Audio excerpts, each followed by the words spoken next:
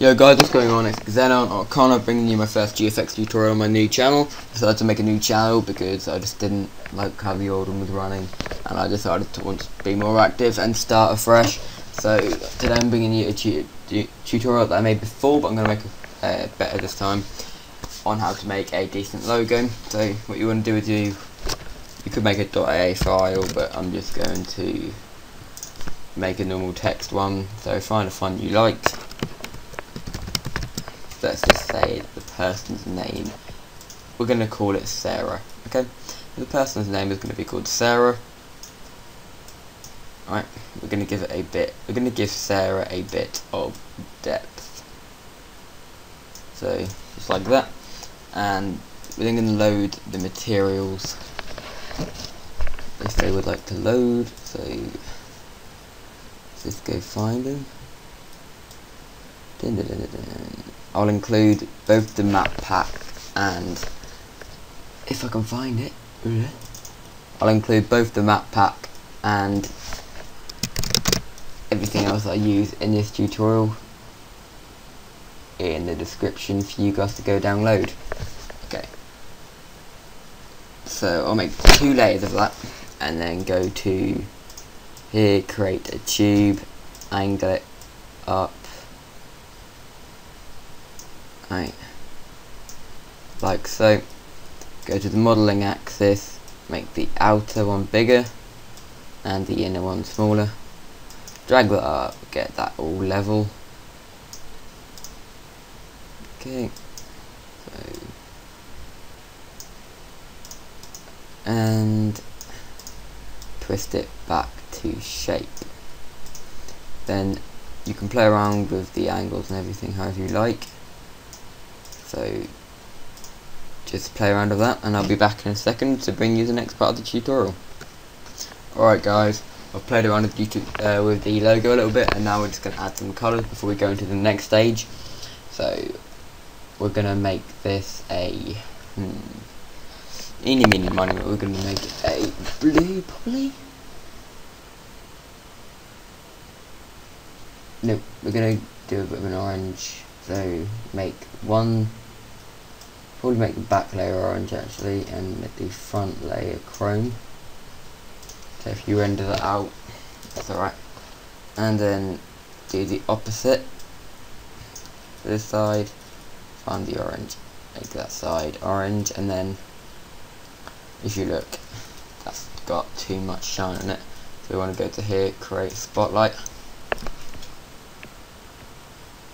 Make the spotlight bigger and drag it out like that. Render that out a bit. Check that out again.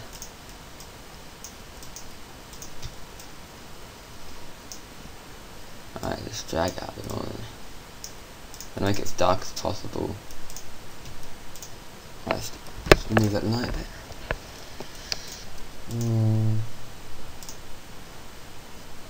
There we go. Okay.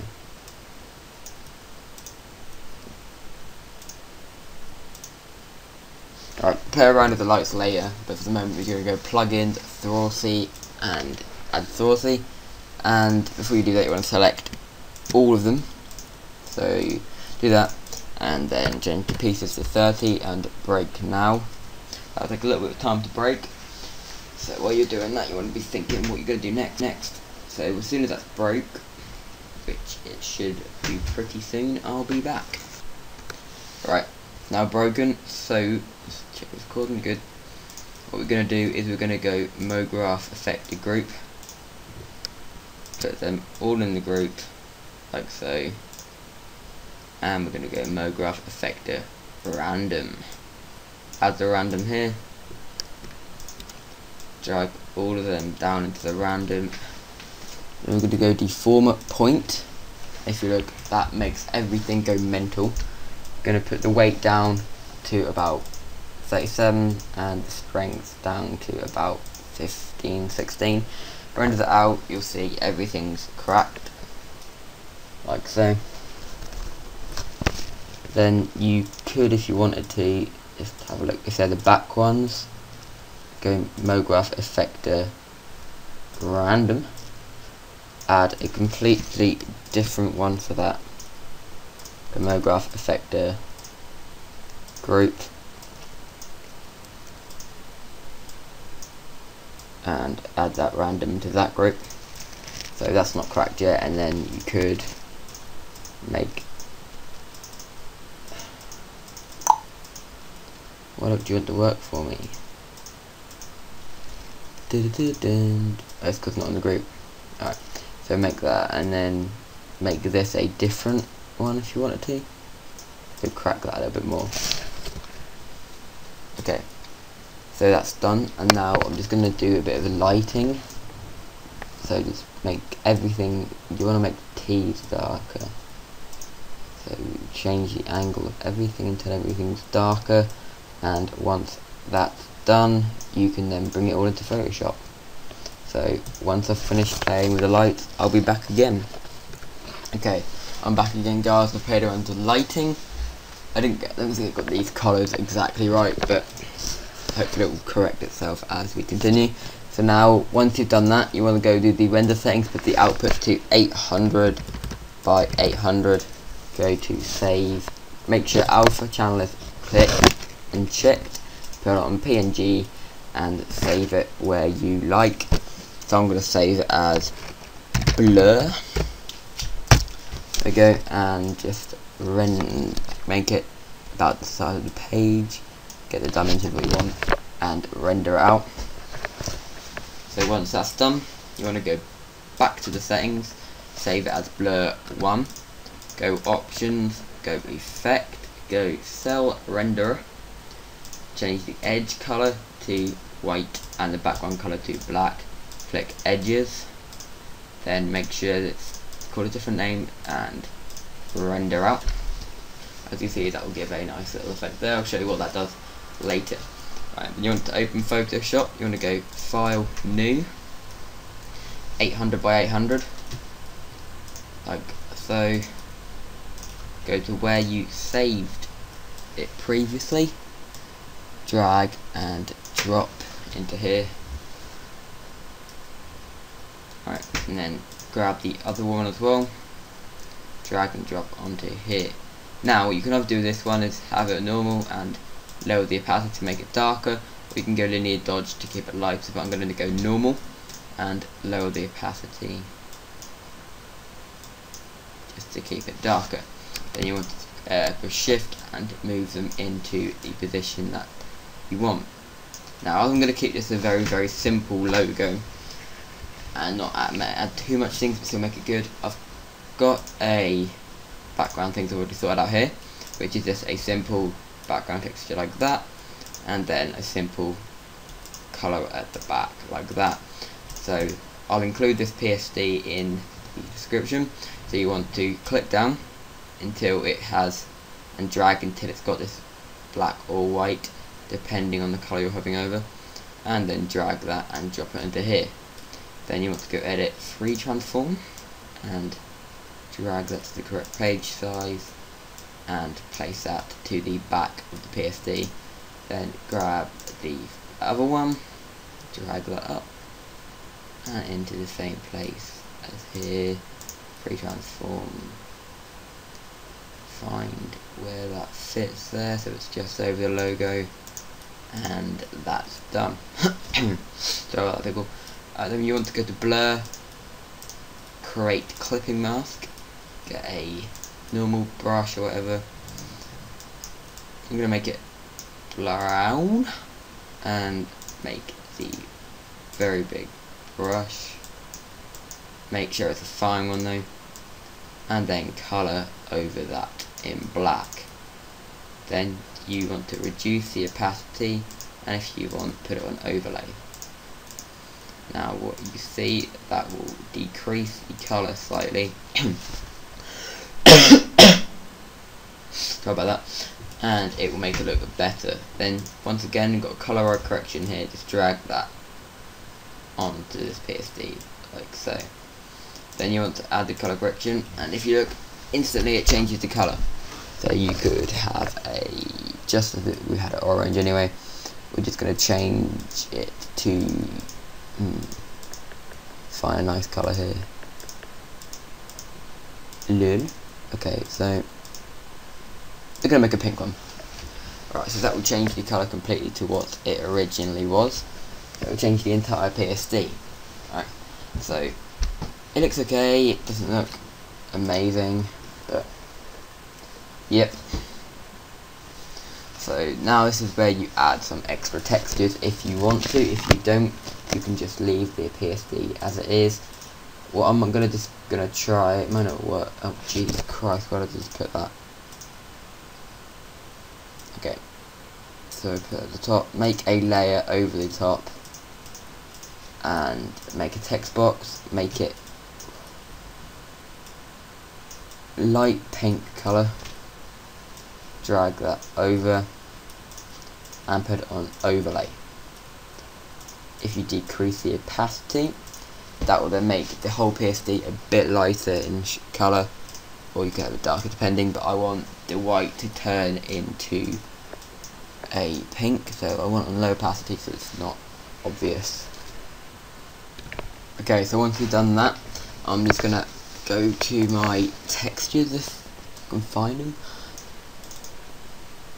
and I'm going to add a night sky texture in between the layer 1 and the simple background copy, and like that. You can either, once again, if it would like to fill the whole screen, keep it onto normal and reduce the opacity to keep a darker background, or you can screen it, but I'm going to keep it on normal. And if you really wanted to, you could put it above there and further reduce the opacity, which actually I think does look quite nice. Darkens the entire PSD and makes everything look a lot nicer. Okay. Then what can I do now? Okay, I'm just gonna add some text at the bottom here. It's not done, but it's not done at all yet. But just gonna add some. Look for a nice looking. You can use whatever type you want, but I might use Crisis.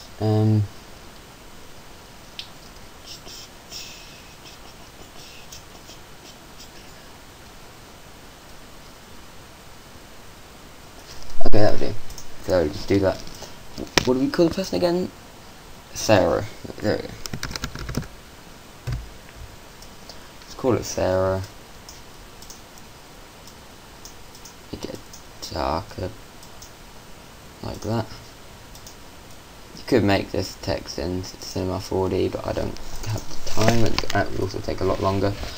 I'm gonna add a satin, reduce the opacity and change the angle. Add an inner glow. Actually, no, I'm gonna probably add an outer. I'm gonna add the drop shadow at that angle. And what? I'm on satin. Damn it. Add a drop shadow, so it's facing the bottom right. Increase the opacity, change the distance and the spread. Actually, change the distance that far and increase the spread like that. Add a gradient overlay.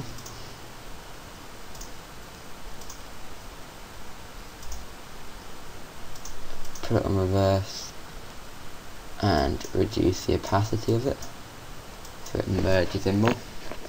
Then just probably gonna finish it off with an inner shadow, reduce the opacity on that, and yeah, that will do for the text.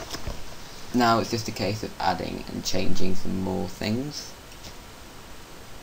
So I'm probably gonna, no actually, okay, what I'm gonna do is I'm gonna go find another, now I'm gonna add a, find it, a flare.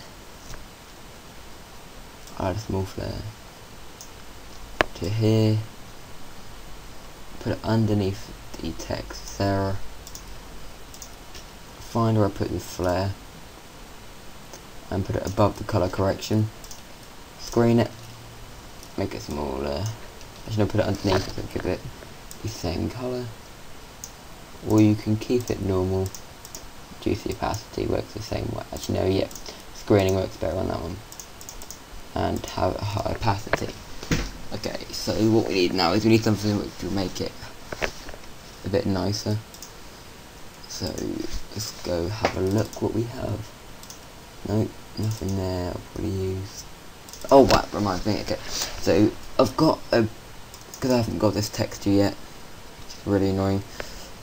I'm just going to steal it from a previous PSD. Right. And make it so it fills most of the page and put it behind there. But increase the opacity on it slightly. There we go. Alright. I don't know what more else I can add, to be honest. I think it's just now a case of you guys playing around, so I'm going to have a little bit more of a play around. That's pretty much oh, no, another thing you could quickly do is to duplicate that. Go to the back copy of it, increase the size of it, put it behind it where it would be if it was bigger.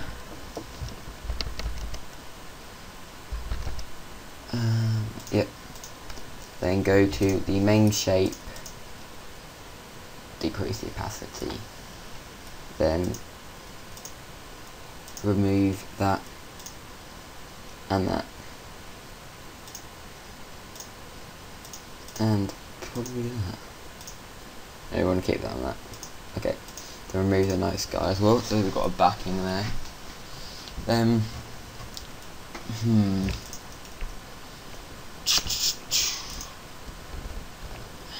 yeah, so as I said before, you just now got to play around with it for a bit, really. Have we got any more textures here I could probably think of using? No. So just have a play around it. I'm gonna have a bit more play around. I'll come back to you when I'm done. So yeah, see you in a bit. Alright guys, so I've pretty much finished this now. All I've done since last time to give it an extra look really is I've added some flares around the edge of the actual logo. I've added an overlay over it of bumps and stuff, which looks quite nice, and you know, I've just overall just added the flare at the back. You know, just made it look a bit nicer. So yeah, that's pretty much the end of your tutorial. Leave in the description down below what you'd like to see from my next video.